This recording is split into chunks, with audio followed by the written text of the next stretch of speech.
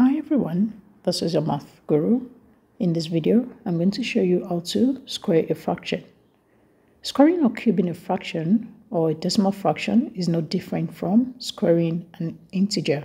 For example, if I'm to square 4, what it means is I'm going to multiply 4 twice, that is 4 times 4, which is 16. So therefore, applying the same principle, the first example has been given. We have to square 1 over 2. That will be 1 over 2 times 1 over 2, which is 1 over 4. In the second example, the square fraction will be 2 over 3 times 2 over 3. And that's the same as for the numerator, 2 times 2 divided by the denominator, 3 times 3. Our answer will be 2 times 2, 4, over 3 times 3, 9. The next example, we have 3 over 4. To square 3 over 4, that is equal to 3 over 4 times 3 over 4. That will be 3 times 3 for our numerator and 4 times 4 for our denominator. 3 times 3 is 9 and 4 times 4 is 16.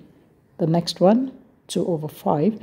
To square 2 over 5, that's 2 over 5 multiplying each other twice. And for our numerator, we have that as 2 times 2, denominator 5 times 5. 2 times 2 is 4, and 5 times 5 is 25. For the next one, we have 3 over 5 times 3 over 5. That's to square 3 over 5. For our numerator, that's 3 times 3, and our denominator, 5 times 5.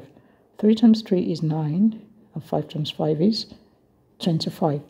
For our last example, we have to square the fraction 2 over 6. That will be 2 over 6 times 2 over 6. That's for our numerator, 2 times 2, divided by our denominator, 6 times 6, which is 2 times 2 is 4, and 6 times 6 is 36. Thanks for watching. Bye.